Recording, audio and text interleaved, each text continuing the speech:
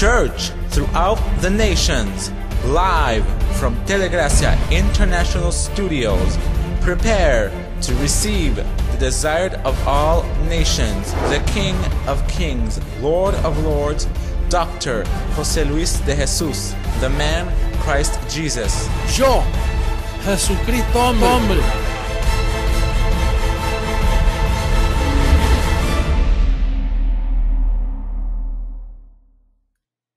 Well, today's topic, remember that a few years ago we spoke about the path of life.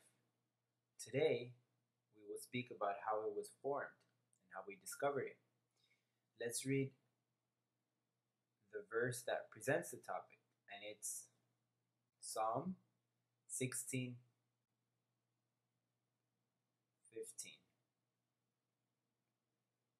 It says, "You will show me the path of life. In your presence is fullness of joy. At your right hand are pleasures forevermore." Today, we read this verse already fulfilled because it says it there in the future tense that it will show, but it has already shown us the path of life, the way of life. And actually, this psalm is dedicated to the first manifestation of the Christ, Jesus of Nazareth. This is why in the previous verse it says that it will not allow his saint to see corruption, but that it would follow with the second manifestation of Jesus Christ, as it says in Hebrews, that he is the preview of the manifestation of Christ, opening the way for the last manifestation where he, Christ, lived again. So when I arrived, the garden was disorganized, the foundation in apostasy. Nothing was clearly seen. And this is where the two angels manifest to me and reveal the grace and that I'm dead to sin, but I couldn't see the end of the tunnel. I began to enjoy that truth that I was dead to sin, therefore sin can't rule over me, because if I'm dead to it, how can it rule over me? In the past, I was dead in sin. Now I am dead to sin, thanks to the sacrifice of Jesus of Nazareth. But then, the angels reveal to me, and growing in grace begins in me. And so you can imagine the mess, the doctrinal knots. You couldn't see. It was really difficult. But naturally, I found something that no one had found in 2,000 years, which is to feel perfect in Christ Jesus, to know that you are not a sinner, that sin was put away, that the Lord took sin away from earth in one day, that the power of sin is the law, and now that the law is removed and Christ putting an end to the law, sin loses all its power. Well, I began to see the land full of weeds and bushes. The foundation was there, but it's like a building when the construction begins and then it's abandoned due to irregularities in the construction, and it's left there for months and years. The bars get mold, it begins to have weeds and bushes, and you can't see what's there. But the Lord began.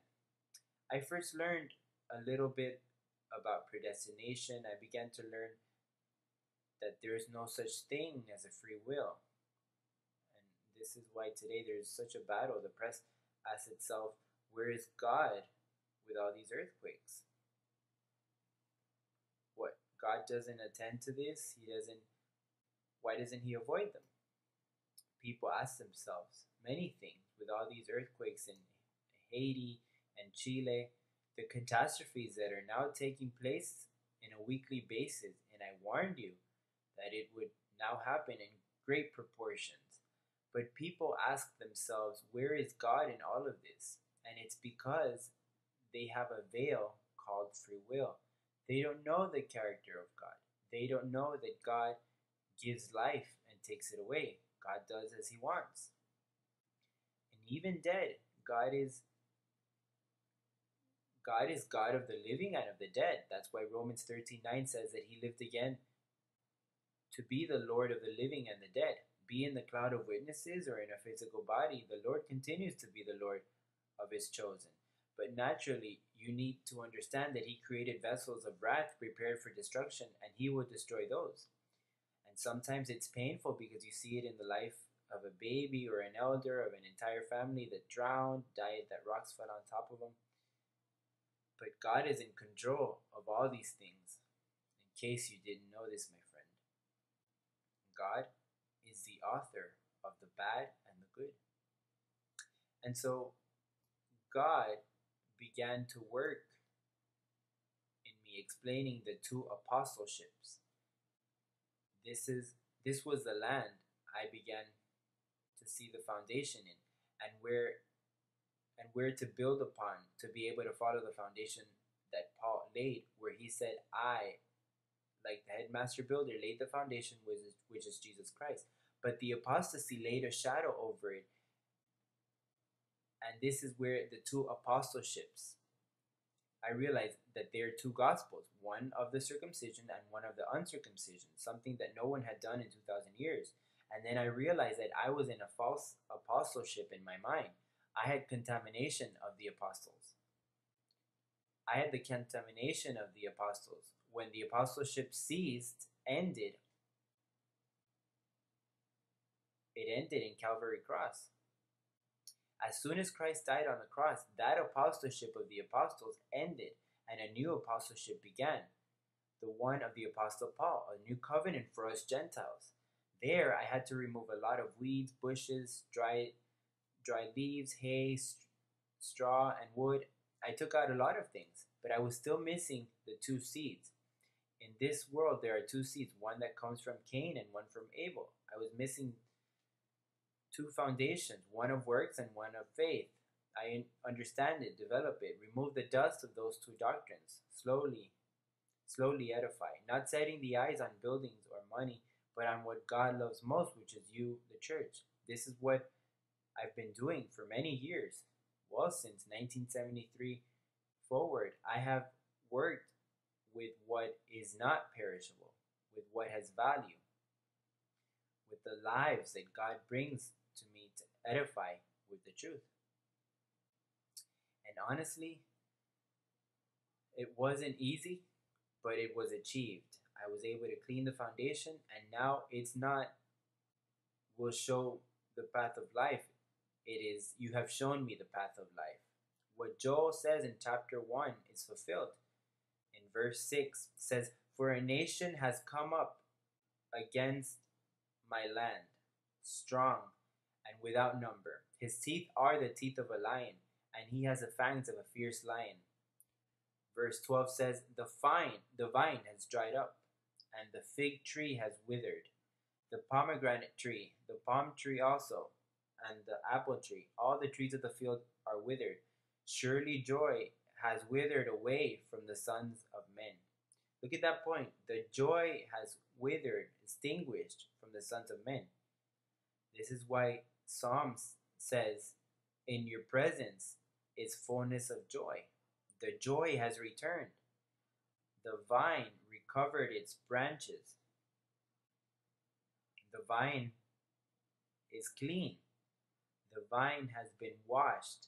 The vine is now beautiful, which is you, church. A church without blemish or wrinkle, without contamination of doctrine of man, without rudiments. The vine is beautiful already. It's like the harvest is ready to take the first fruits because the land has been cleansed. It shines. The path of life is clear. The angels are clear to execute the manifestation where the heavens will shake and the earth has moved from its place. chapter 2 of Joel, verse 1 and 2 says, "Blow the trumpet in Zion and sound an alarm in my holy mountain. Let all the inhabitants of the land tremble, for the day of the Lord is coming, for it is at hand, a day of darkness and gloominess, a day of clouds and thick darkness, like the morning clouds spread over the mountains. A people come, great and strong, the like of whom has never been, nor will there ever be any such after them, even for many successive generations." It's those strong people that the Lord has raised. In chapter 15 of John, it says, "I am the true vine," Jesus speaking, "and my Father is the vine dresser. I am the vine, that you are the branches. He who abides in me and I in him bears much fruit. For without me you can do nothing." That was meant for these days, because he wasn't farming anything back then. There was nothing there, only circumcision. That was for these times. And although Jesus said it, the same Jesus that was there, which is the same one presently here, it is fulfilled in him. Just like it says in Isaiah, "For unto us a child is born," it says, "Mighty God," seeing him as a grown-up already. It says his kingdom will not end. Those are different stages of Jesus Christ. So just as John 15 says, "I am the vine, you are the branches. He who abides in me and I in him bears much fruit. For without me you can do nothing." Now he is trimming the branches, but without me you can do nothing. And there's a confession that I want to participate in. What a clear confession. Of all the tracings, this blessed listens to me. He made a summary, and there is wisdom here. If you can listen to it and write it down, it'd be great. To this email, this collaborator, so you can hand it out. I recommend it. This email was sent to Alvaro, and he sent it to me. And it reads, I want to read what it says to you. It's very long. I had to shorten it. It says, "All my life is led by the angels, and everything works for the best. Thank you, powerful angels, for listening to me." Here, he is acknowledging the angelical covering. "I receive that the Father of our Lord is manifested in my mortal body, and it gives fruit of rejuvenation and health. Today I receive abundance of life to maintain healthy and perfect to my heart, my kidney, my brain, and my blood circulation in all my body. I receive that today my thoughts are organized, and I don't feel bad with anyone. I don't get upset. I reason with clarity. I activate my feelings, and I destroy every bad thought. I don't judge anyone, and today I submit to the love of the truth to renew my way of thinking, of speaking, and of proceeding." And to conclude, he says, "I have power. My word has power. I declare in the countdown of the remaining days the destruction of the Vatican and the transformation of our Father, Jose Luis de Jesus Miranda, Abba Father." He didn't declare his transformation, because if he declares mine, all of us afterwards will be transformed. And what a beautiful confession. A tidy confession, complete confession. I have it jotted down here in my notebook because I think it's a confession where I am helped by the members of the body. I as a body, and the body, the ligatures, help one another. Well blessed. It will be until another occasion. I declare that you're blessed, reigning in life, obedient. I declare that even those people that might not understand, I declare that they look, and I receive that their veil is destroyed. Well, bless. I love you very much. We continue counting down the days. Until next time, blessed with all spiritual blessings.